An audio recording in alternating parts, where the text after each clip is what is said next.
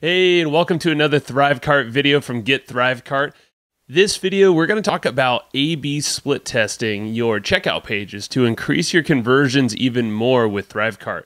Now, this is a super unique feature. It's probably overlooked by most of us, so I'm going to dig into the loads of different things you can test and the things that you could do all automatically with just a few clicks with stuff that you probably already have created inside of ThriveCart. And if you don't have ThriveCart, this is probably a good little walkthrough to show you what's possible, just one of the cool features. So let's get into it right now.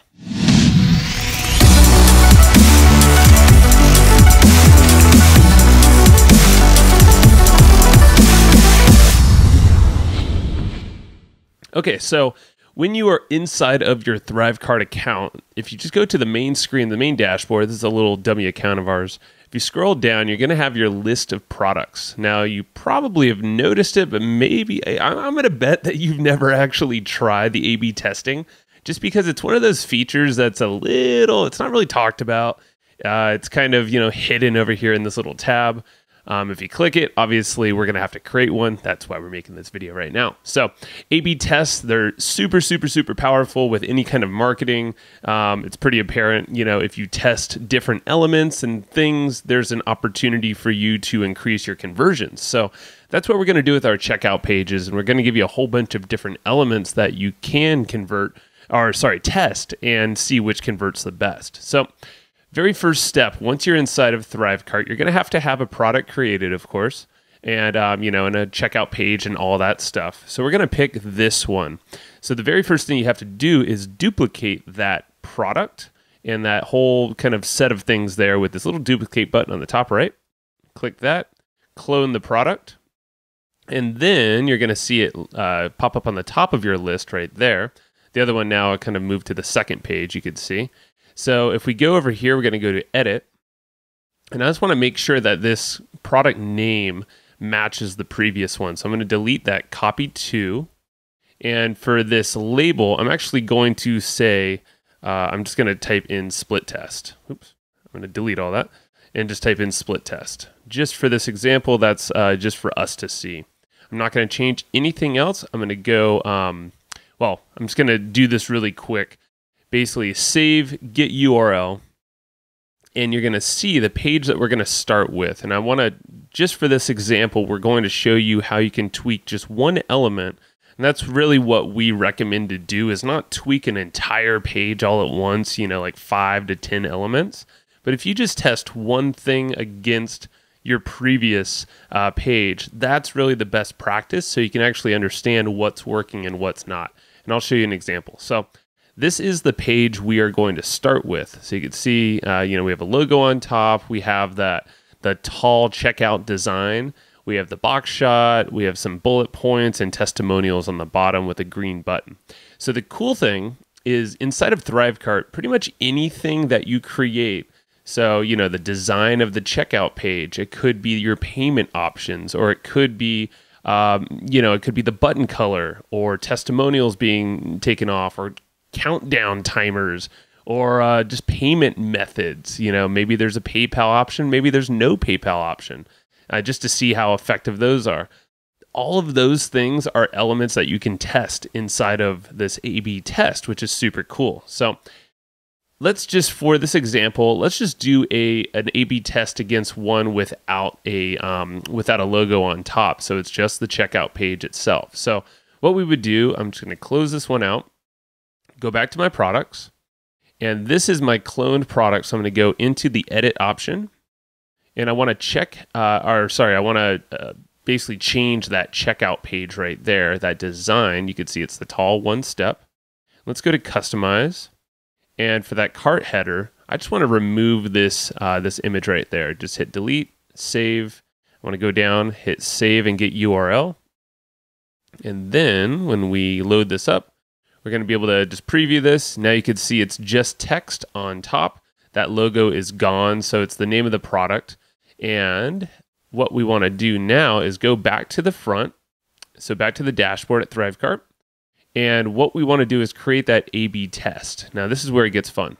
So we want to click the blue button right here on the bottom. You could read this. It just describes pretty much what I'm telling you right now. So let's click Get Started. Okay, so we're very first going to select the initial original product, the one that we had originally that we want to compare to. So we're going to click that, click next, just one product at a time. And now this is going to be the second product. This is that duplicated one I showed you. Click that, click next. Now let's just give this one a name. We'll just say, we'll just call it split test for now. Keep it super generic. And you have some options for the goal of your split test. So obviously you can have highest income. So depending on, if you have upsells, bump offers, and all that stuff, basically ThriveCart will analyze the 2 checkout pages and, throughout the split test, see which one made you the most amount of money. And then after a period of time, whenever you say that test is going to end, it will then switch your checkout page to default to the one that made you the most money. And that's across the entire funnel. So with your bump offers, downsells, upsells, all that fun stuff. Then the second option is highest conversion. So that's pretty straightforward. It's how many people are actually going to convert into a sale using that checkout page. It'll compare the two. And then the last one is lowest cart abandonment. So that's really cool when, most of the people that land on a cart do abandon anyway. And ThriveCart has a ton of features to make sure that you get those people back and can sell them. So you can select that if that's kind of an issue that you see on your pages with all of your tracking. Now for this one, I'm just going to go for highest cart conversion.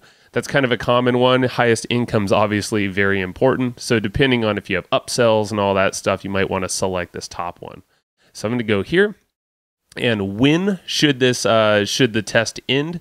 You can basically select a date of your choosing. And keep in mind when you select this date, you want to keep in mind that you want to have enough traffic going through your pages before this test ends, because you don't want to have just run 10 people or 20 people through your checkout page.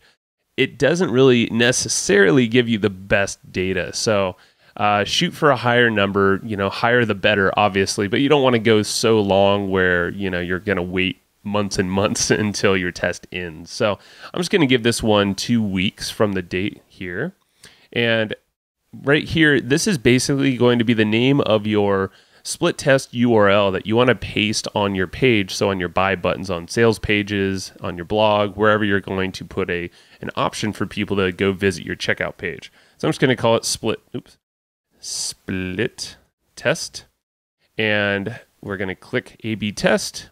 And there is the URL. So if we copy this, and I'm going to put this in an incognito window and just show it here. This is going to be the actual split test. So you can see the first one is this one without the logo, and you could see that was there on top. So basically from now on, I would just take this URL, put it in the buy button, and then 2 weeks from now, that test would end, and then it would actually give me some cool stats right down inside of this box. So again, you just go there from the dashboard, click to the A/B test tab, and then right here, you can see which products are being kind of competing against each other.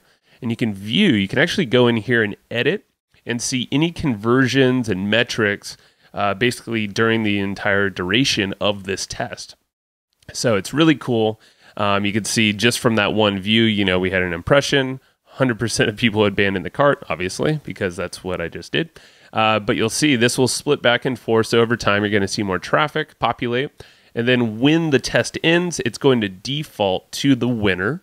And then, if you don't run this test again or anything, this URL will still work. So you don't have to constantly be changing URLs to your buy buttons and all that stuff over, all your website. That just gets annoying. So, that's pretty much it. It's super, super simple. This video could go on forever because, we can really break down all of these different elements. Again, it's really, you could test anything that ThriveCart allows you to tweak inside of your product.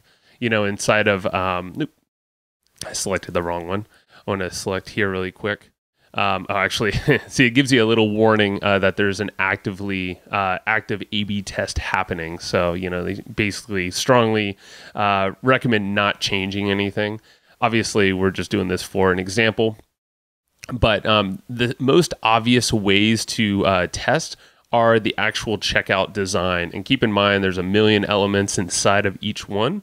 But there's also the styles, the different things like that. There's You know, all these elements that you see here. There's bump offers even as well, and upsells. You know, if you're testing across the whole funnel, you can get really creative. So I urge you to, you know, just to test this, maybe at a small level as a first step, and see what comes of it. I think you'll be pleasantly surprised, because if you're not testing, you're not really growing effectively. So you should always be testing something inside of your funnel.